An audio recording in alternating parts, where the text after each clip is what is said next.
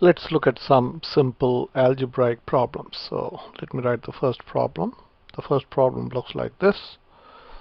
X raised to 1 over 3 is equal to 3.1.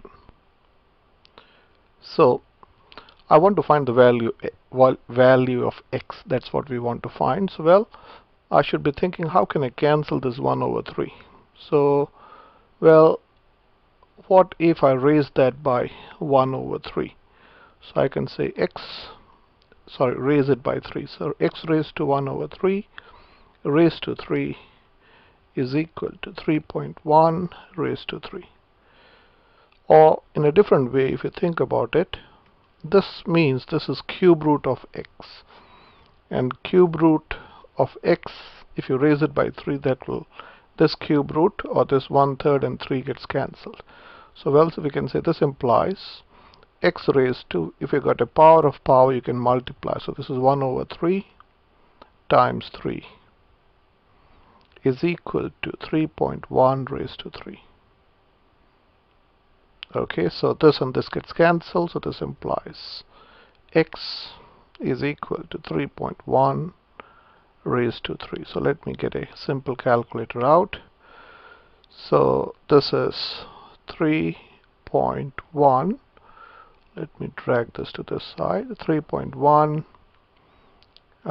raised to, where's the raised to key? Raised to 3 is 2.791. So we can say this is what was the number? 29.791. 29.791. So the value of x is 29.791. That's all. Okay, let's look at one more question.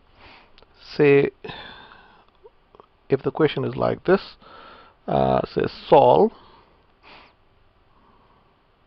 Both the questions are solve 3x plus 5 is equal to x squared. So whenever you have a question like this, you need to make this a quadratic equation. So writing this in a quadratic form, I can say 0 is equal to x squared minus 3x plus 5. So we say this implies, you can say x squared minus 3x plus 5 is equal to 0. Now you can use a quadratic formula. The quadratic formula is before using the quadratic formula, you should know what is a, b, and c. A is the coefficient of x squared, b is the coefficient of x, which is -3, and c is equal to 5. So let me do the working here. So the quadratic formula is x is equal to -b plus or minus square root of b squared minus 4ac over 2a. Now if you put the values, you will get the answer. But let's use a graphic calculator. Most of you should be having a graphic calculator. If you use a graphic calculator, you have to just plug in a as 1, b as -3, and c as 1. So this is my graphic calculator, and so go to equation first. Go to equation, polynomial second degree. So type in 1, -3, and 5, and solve. So that no real root, -3, let me -3 and 5, or -5, sorry, so it should be -5.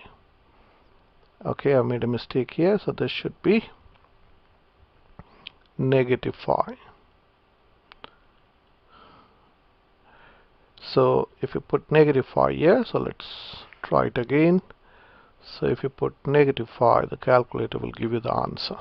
Solve, you got 4.19 or minus 1.19. So we can say x. So we can say x is equal to minus 4. What was the number? I keep forgetting the number. 4.19. 4.19, or x is equal to minus 1.19. Now if you think about this in a different way, if you graph it, this is a quadratic equation. So let me use a different color.